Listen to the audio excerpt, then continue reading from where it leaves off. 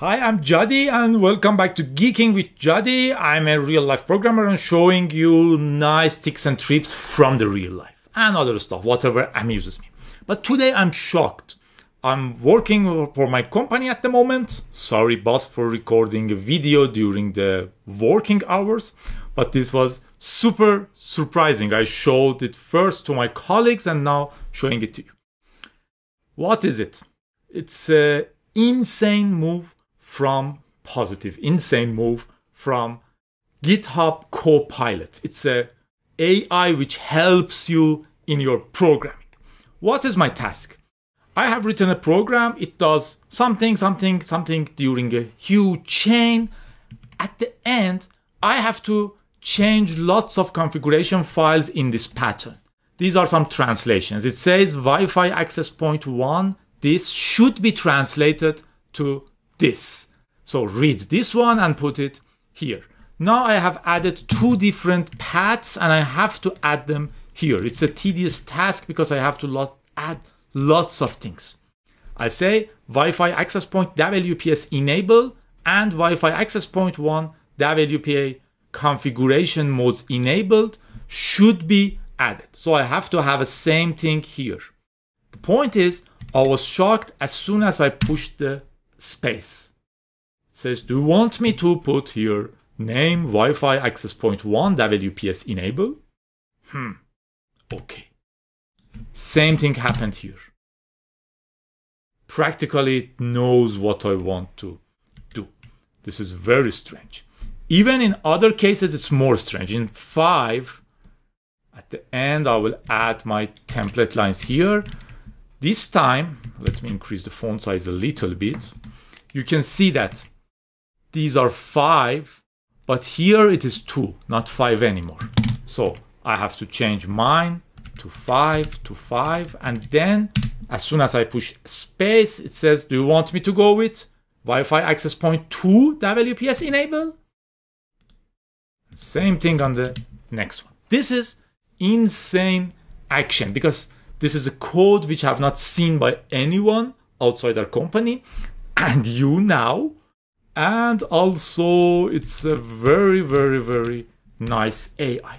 Even in some other files, these parts were not the same. For example, this we had Wi-Fi access point 6 security blah blah here. Here we had device LAN.3 and still this was working fine and super quick. So it's reading my code, kind of understanding the structure and acting on it. What is this? This is GitHub CoPilot. Let's have a look and see how it works. I was thinking about recording a video about GitHub CoPilot for a long time, never started it because I just do this for fun. Still, I will be super glad if you subscribe and tell your friends and whatever you can do. Anyway, this is GitHub CoPilot. After Microsoft bought GitHub, it seems they... let me go, there is a... here. It seems they had this codex model. It's from OpenAI. They had GitHub data and they had some public code and text on the internet. So they mixed them, created a plugin for VS Code, and you can find it for other editors maybe.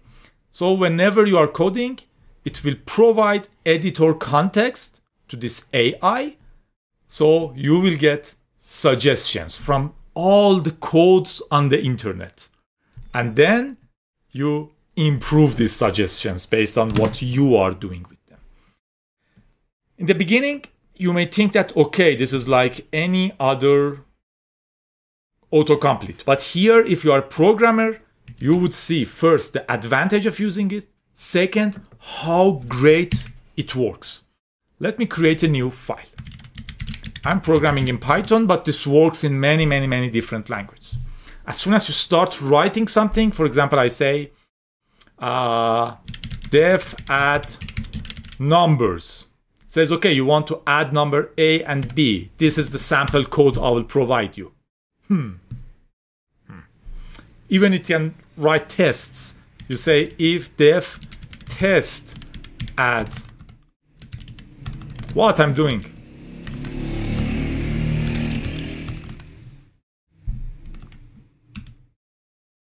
Def test add numbers. It will write you a Python test for the function you had, and this is not exactly based on knowing this. You can write your own. For example, I can say def add s to string. Okay, it gets s, adds s to the end of it. Then you can say def test add s. It sees that I have that function and writes some tests for it. It's magical, really magical. You can even do things like, for example, def digits to str.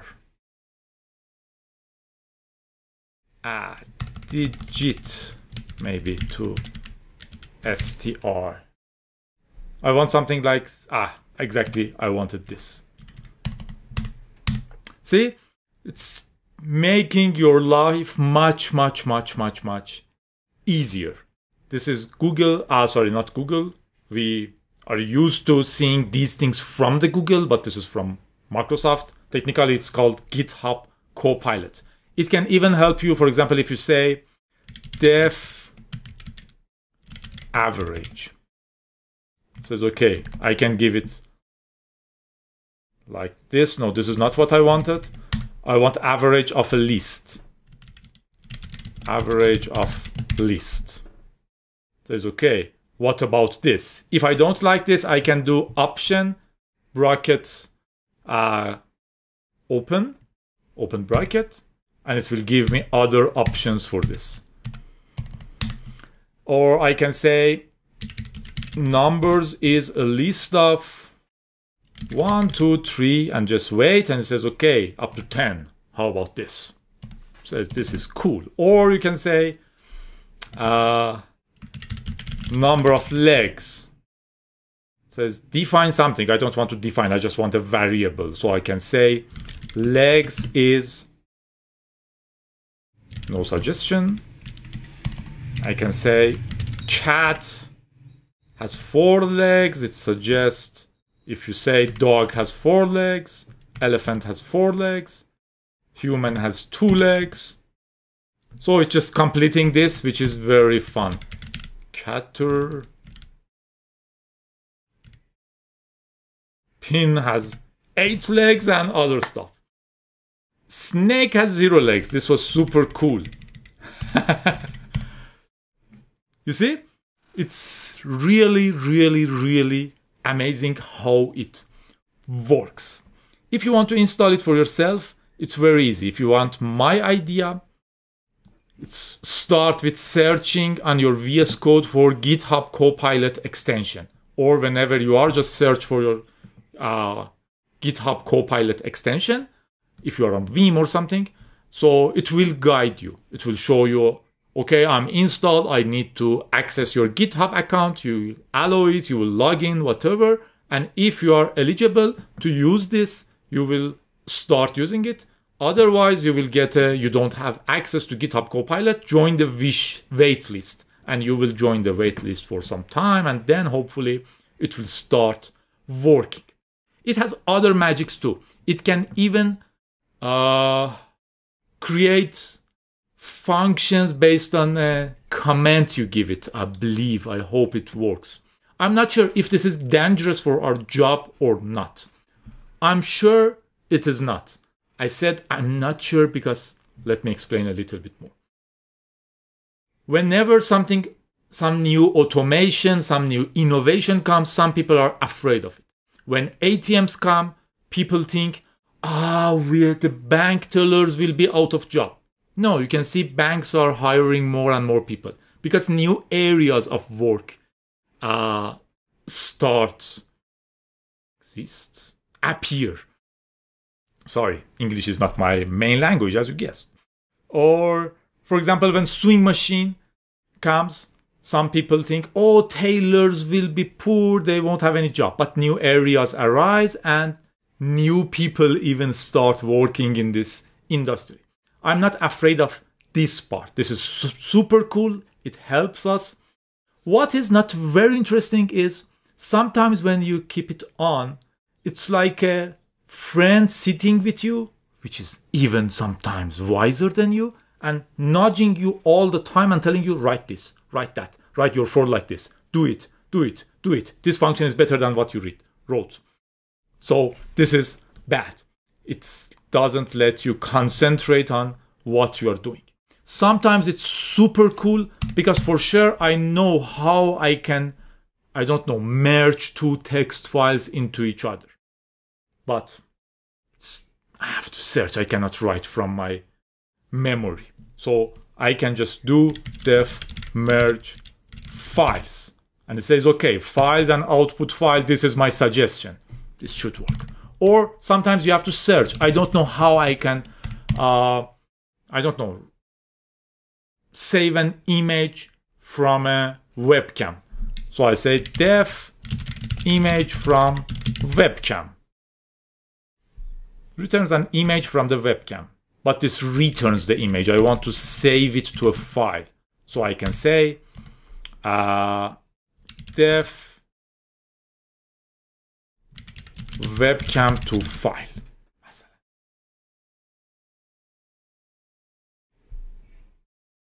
Wow. This is too huge. I go to the next one, go to the next one. Okay, it's doing crazy things. See, whenever you have AI, crazy things will happen. I want webcam image to file.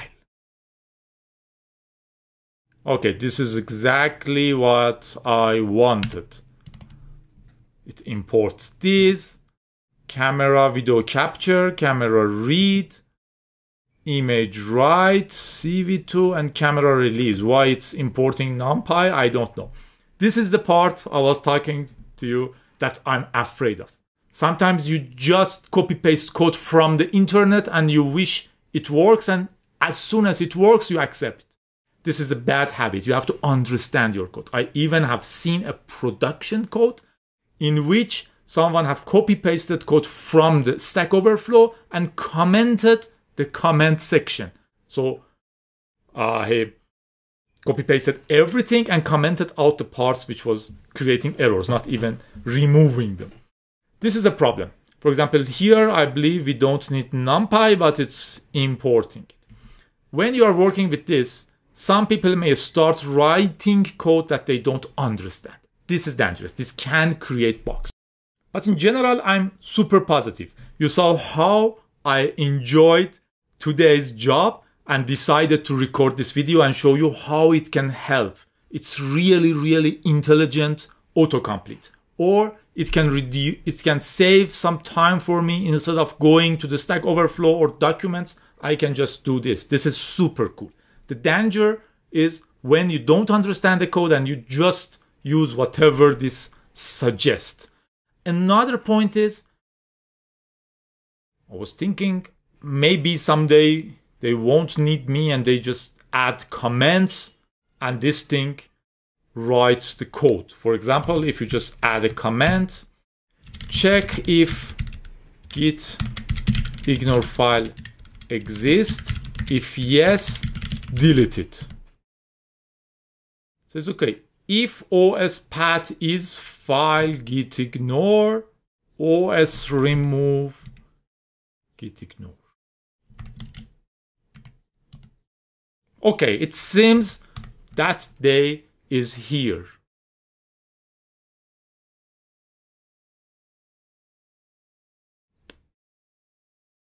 Okay, this is reality. I can add comments, scrape GitHub repo. It says def GitHub scrape, username, password, repo name. Any more suggestions? This one was difficult. AI is thinking I would be faster. Log into GitHub. Login headers, GitHub repo URL, get a repo content, file name. Oh my god. we are there. I should resign. Hopefully this will be expensive. At the moment, it's not open for everyone. So my manager still needs me. Jokes aside, any automation is good for us because we can do more cool stuff, at least to some extent. I really like this. Second part was really, really shocking. Only from my comments. I know that it can create from the comments even here. You can just give it a JSON schema and it can start writing the code of that schema. Anyway, this was super cool. Nothing else to add. Have fun. If you want to start using it, go and install the GitHub CoPilot extension on your VS Code, and it will guide you for the steps, or search for getting started with GitHub CoPilot, or go to the copilotgithub.com and enroll, sign up, and you will be in the waiting list. I'm in the technical preview, and I hope this stays free for me, not for my boss.